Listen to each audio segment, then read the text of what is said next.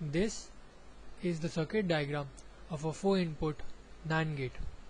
A NAND gate or negative AND gate is a logic gate which produces a low output only if all the inputs are high.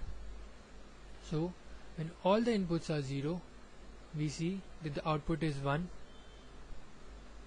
Now if we change any one of the inputs to 1, we see that the output is still 1.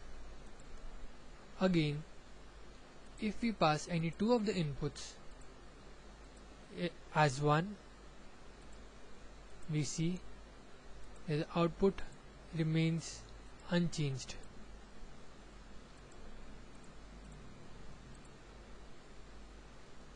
Similarly, if we pass any three of the inputs as 1, we see that the output remains unchanged again.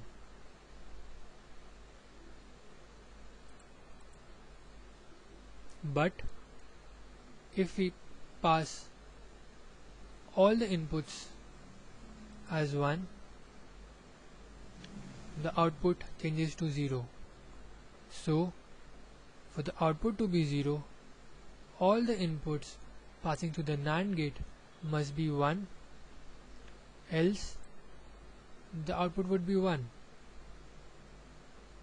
So we see that the output of a NAND gate complements to that of the AND gate. Well, that's all. So this is how a 4-input NAND gate works. Thank you.